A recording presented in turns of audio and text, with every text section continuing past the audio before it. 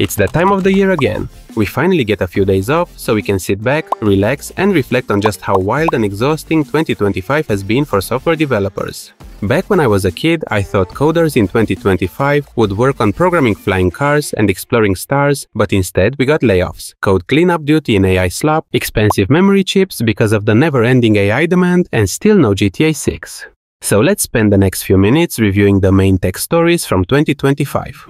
January started strong with the big guys committing $500 billion for building AI data centers in the US. As it turns out, the worldwide spending on AI will total around $1.5 trillion this year alone, and at this point the market is full of crypto scams. And at this point the market is full of AI models and agents, all competing to charge you a monthly subscription and probably ultimately end up sell you ads. Software developers are supposed to get obsolete any day now, which brought the entire market into a deflationary spiral because it's going to be cheaper to buy a competent AI coding agent next year than hire a real human programmer today. More resources were shifted towards AI, more people got laid off, and the AI deals between tech companies started to look more and more like a bubble. And, talking about hyped-up projects that will fail miserably, it looks like the metaverse is finally being buried quietly, with Meta officially cutting the last remaining teams working on Horizon Worlds for non-VR platforms. But don't worry though, this is not your favorite tech channel, so we'll stop talking about AI and we'll look at some actually relevant tech news. The front-end world was full of interesting updates this year. Angular kept grinding away at its modern Angular story, which basically means cutting off weight, reducing module complexity, and transitioning to a new signals-based reactivity model. Vue.js, on the other hand, turned 10 years old in 2025, and it is by far one of the most reliable and loved tools in the community. Evanu continues to do a great job pushing the ecosystem forward. Thanks to the tools he is building in his spare time, his company Void Zero managed to raise $12.5 million in a Series A. Sure, this is considered pocket change in the AI funding era, but it is still a good sign to see that, despite all the doom and gloom news about software being deprecated, there's still demand and interest for actual tools that solve real problems without trying to replace your entire job description. Now, when it comes to React, things are not looking that great. Sure, the framework still enjoys the backing of two major companies and ranks first in all usage charts, but something feels off. React 19 finally shipped, complete with a long-teased compiler and a bunch of low-level primitives that promise to fix the re-render problem once and for all. But the main issue is that React's reactivity model is deprecated and bloated compared to the modern standards, and its much-awaited compiler is simply treating the symptoms, not the underlying issues. And, to add fuel to the fire, React Server Components, brought to you by Vercel, managed to turn a complex problem into an even more complex solution. And then they introduced major security flaws on top of everything else.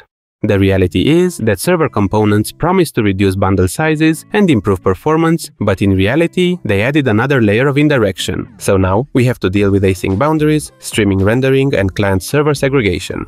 Honestly, to me at least, this sounds too much of a hassle considering some of the alternatives. And, of course, life without new JS frameworks is really not that fun, so 2025 brought us Ripple. The lead developer behind it is a former core team engineer at React and the core maintainer of Svelte.js, so Dominic is probably one of the few people who can actually build yet another front-end framework in good faith. While Ripple is an interesting take on all the good practices of front-end development, I feel like we finally got to the point where this doesn't really matter anymore. 2025 was the year when all major frameworks mostly aligned on the same fundamental ideas.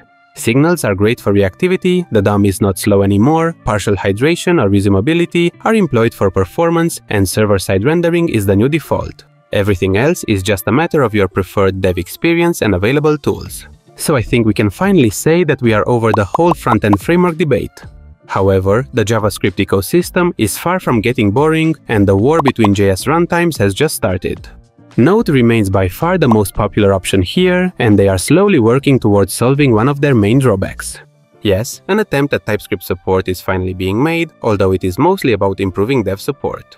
The newly introduced strip types flag allows you to enjoy the benefits of a type system in your IDE, and then simply removes all those annotations when you run the node command. The Node ecosystem, however, still has a big security problem, and the second half of 2025 was full of NPM security incidents, which, once again, reminded everyone that trusting random packages maintained by unpaid strangers might not be the best security model. There were multiple high-profile cases of dependency hijacking, including a few that sat undetected for weeks inside transitive dependencies.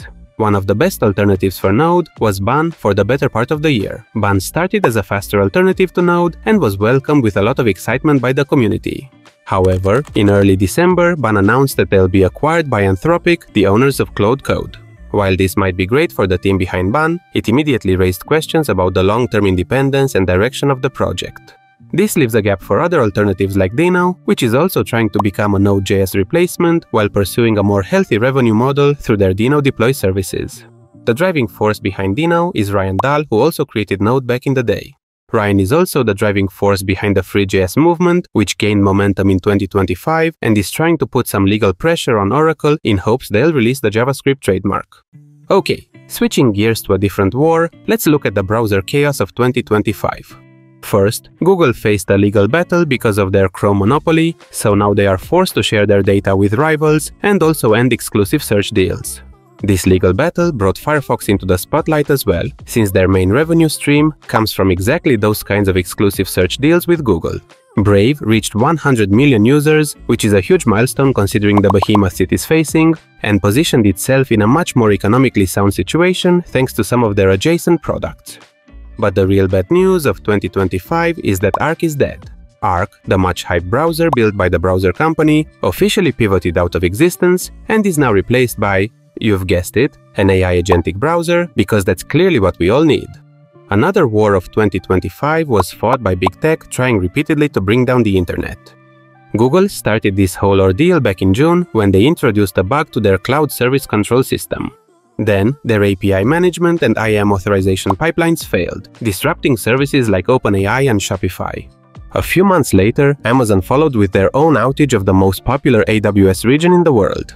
This time around, the outage was caused by a misconfigured update to their internal traffic routing system, which accidentally blackholed traffic between core networking components inside US East 1. Not wanting to be left out, Cloudflare also had a partial outage in October, this time thanks to a botched deployment of their configuration system that caused some of their edge nodes to reject valid TLS certificates, managing to bring down even down detector. If there is no one left to report on a problem, then surely there is no problem. Pretty smart. In other highlights of the year, the HH launched its own Linux distribution.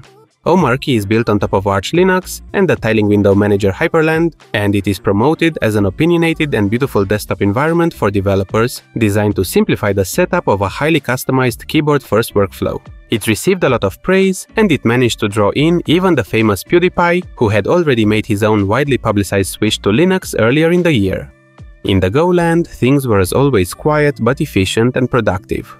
2025 marked the release of the long-awaited Green Tea garbage collector, which delivered noticeable improvements in memory management for high-throughput services.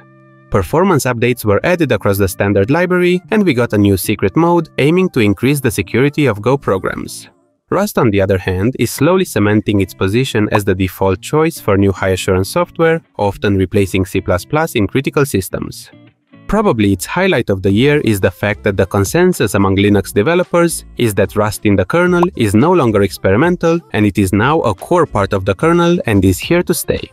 PHP is also far from being dead. Its 8.5 release was packed with quality of life improvements and Laravel is stronger than ever.